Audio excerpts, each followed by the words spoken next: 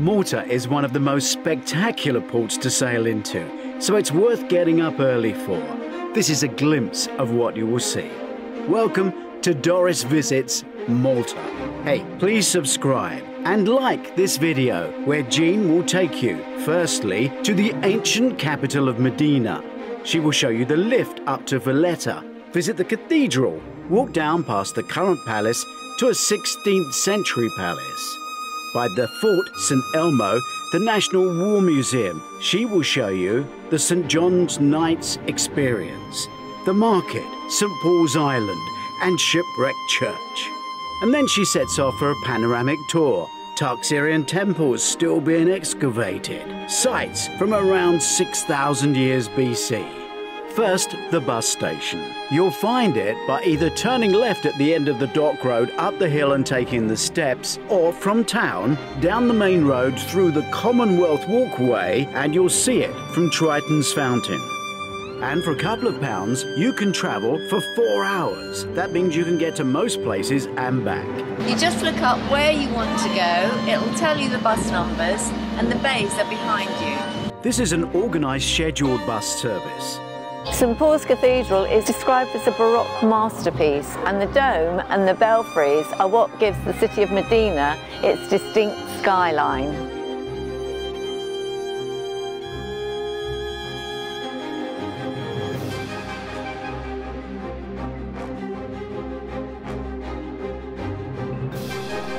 We've arrived at the walled city of Mdina. We've arrived at the walled city of Mdina. It took about 40 minutes on the bus, but it was very trafficky. It was the C2 bus from Valletta. Mdina is also known as the Silent City. A little bit of trivia. The reason for this is it used to be the capital, but when they moved the capital and people moved out, they said it was like a ghost town. So that's why it got its nickname, the Silent City. So let's go and explore.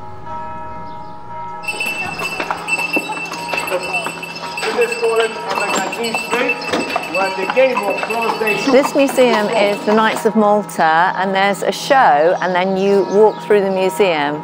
It's open till 5 o'clock.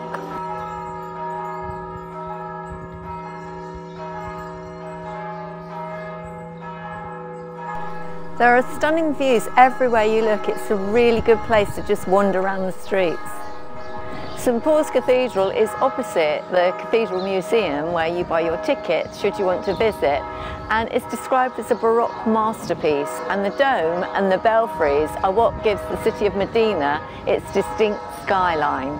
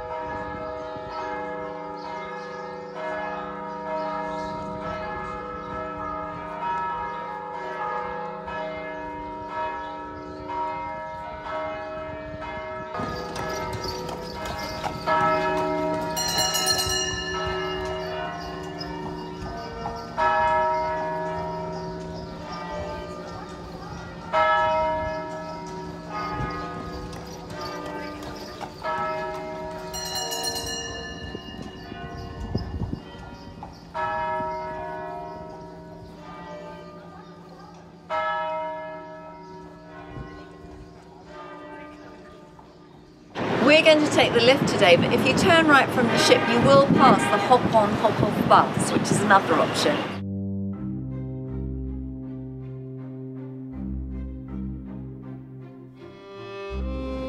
Because of Valletta's strategic position en route to the Middle East and Holy Lands, it is inseparable from religion and war, forts, fortifications and churches. Today is windy.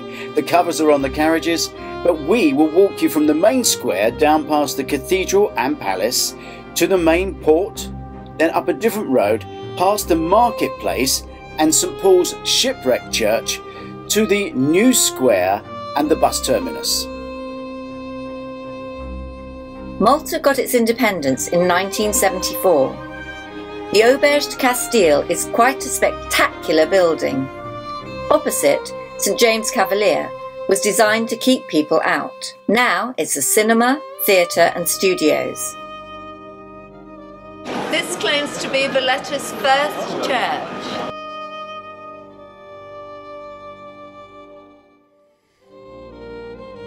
Walking down to St John's Cathedral, here was a palace originally built in 1574 but rebuilt in 1760 to serve as the courts of justice. Napoleon lived here for a week in 1798. These are the new courts of justice and they are opposite St John's Co-Cathedral.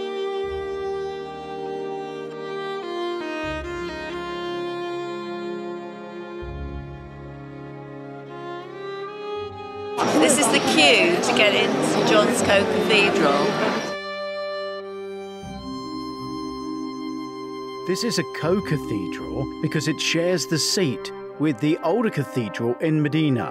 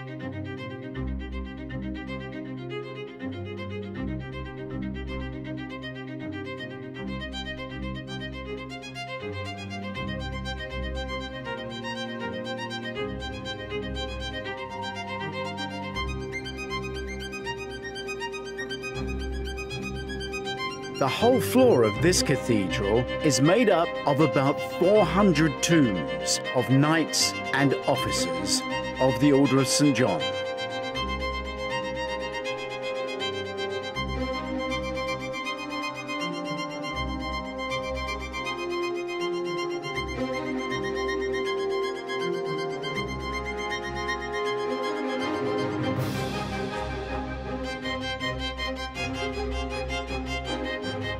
The white head in the centre of the screen is one of many street art statues with words of wisdom.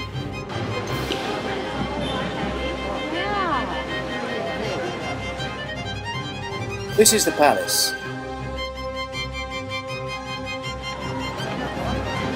Walking down the steps from St John's Co-Cathedral, we're passing the 16th century palace of a Maltese noble family on our way down to the harbour.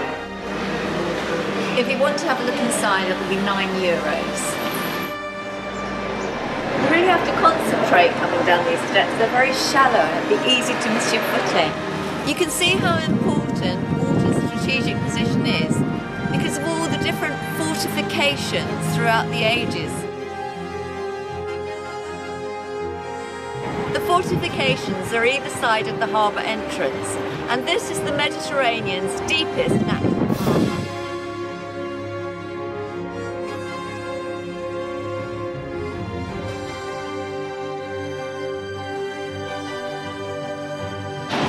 Elmo's Fort was built in the mid-16th century and today it hosts the National War Museum. They have the covers on the train because the weather's not great today Behind me is the Maltese Experience, which is a film of the history of Malta, and just to my left is the Knights Hospital.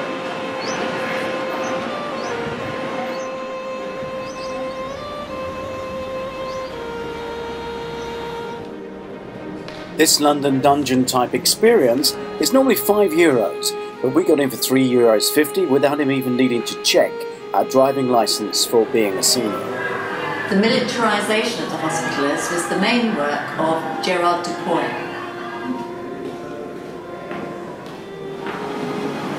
The hospital was built in 1574, which was after the Great Siege of Malta in 1565, where shockingly 1,600 Turkish soldiers lost their life and only 60 of the invading soldiers were killed. It's a small exhibition in cellars underground and is well worth the €3.50 entrance fee.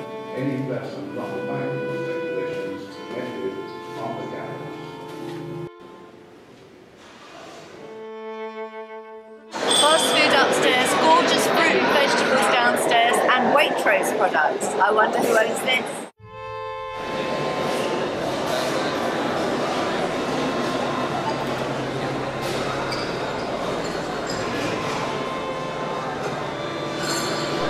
Behind me is St Paul's Island. It has a statue of St Paul on it, and it's meant to mark the exact spot where St Paul was shipwrecked off Malta.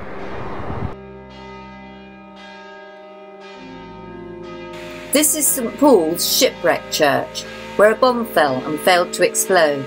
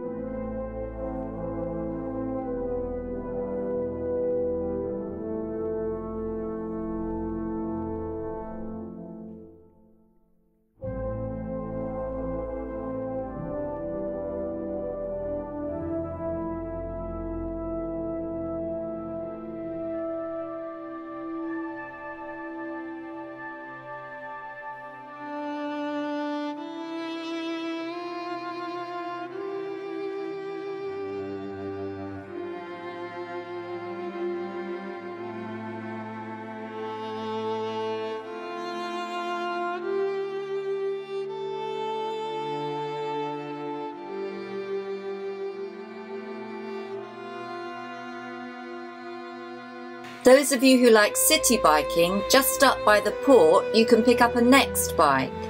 Choose bike, open app, follow instructions. Another way to see Malta is on a Segway. This was a big Roman theatre, but unfortunately it was bombed by the Germans. It's still used as an open-air theatre. This is the Commonwealth Walkway, opened by Her Majesty the Queen in 2015.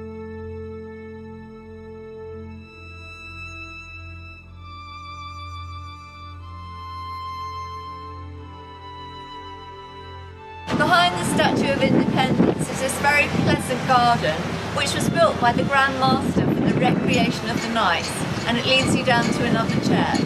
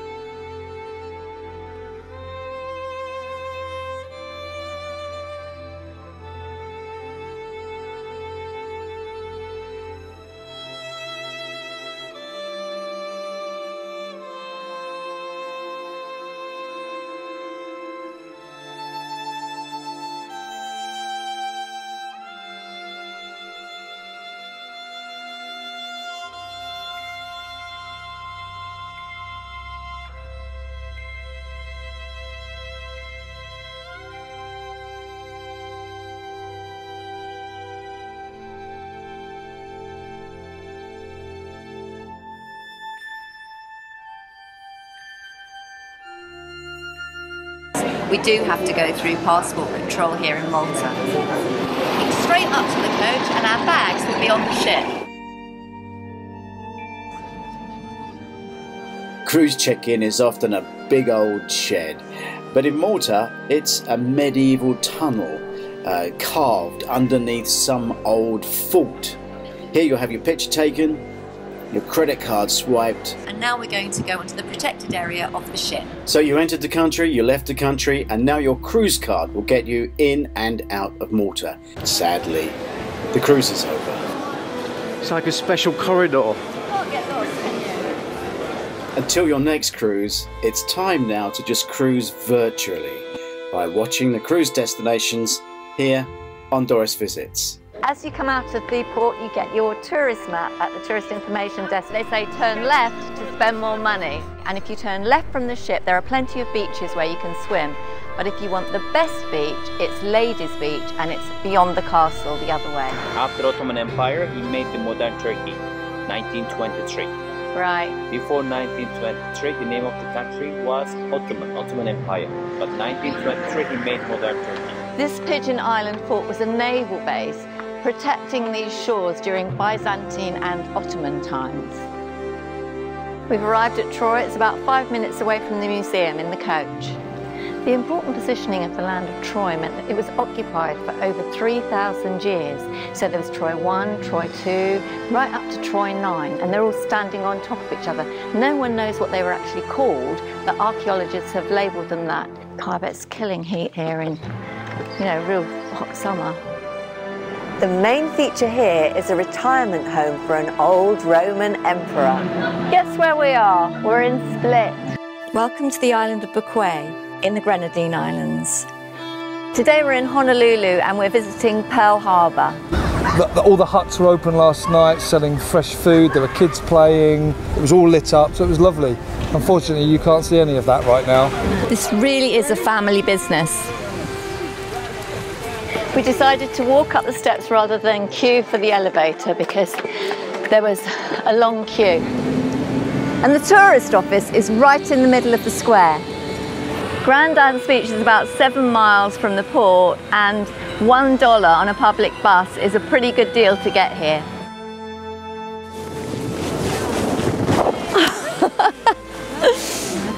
Malta is a small but beautiful town. I think any of these statues. A few of them. Did you? Amber Cove has a totally different feel to the other cruise ports. It's purpose-built. It's kind of like a theme park. We're nearly there and we're on the escalator for the final leg. And so that's a local dish. Yeah. They call us chichi. Thank you, Ruth. How do I stop? How do I stop? So the taxi here cost other cruisers $30 US. It cost us $4, so the food was free.